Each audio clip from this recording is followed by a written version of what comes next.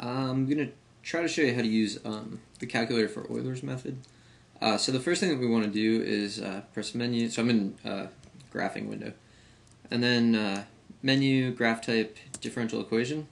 So what I'm going to do here is I'm going to type in the differential equation. So if you're in y1, you have to type y1 if you want a y to show up. So I do y1 minus 2x, let's say. And if I press enter now, it's going to actually plot a slope field for me. So I press tab and then arrow back up. I can add an initial condition. So let's say my initial condition is, I don't know, 1, 2. Press enter and you can see it kind of fills it in for us. Now, here's what I want to do. If I go back up and you see here there's edit parameters, I'm going to click on that. So if you'll see solution method Euler. So actually all those dots that you saw were actually, it was implementing Euler's method. And here's what we want, plot step. So if I say the plot step is 0.25, so say I'm doing Euler's method with a step size of 0.25, press OK. And now if I go to trace,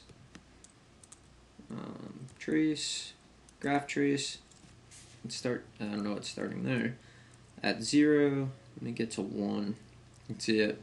At 1, it's at 2, which is my initial condition.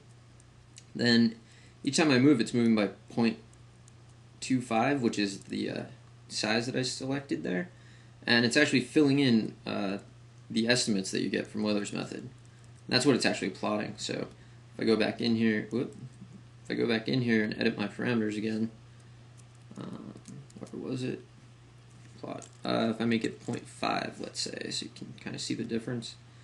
You can see that the points are way farther apart, but if I trace them again, it starts there, and then you move by 0.5 each time. And you know, you might get the sense from this that the smaller the step size, the better it is, which we already knew. But edit it one more time, so I can make it 0.05. I'm guessing this might cause problems, but let's try it anyway. Nah, it just fills it in a lot. This obviously is something you would not be doing by hand. So menu, trace, graph trace starts there, and then a really tiny step size there. So that's how Euler's method is actually built into your calculator, and I hope you find that useful.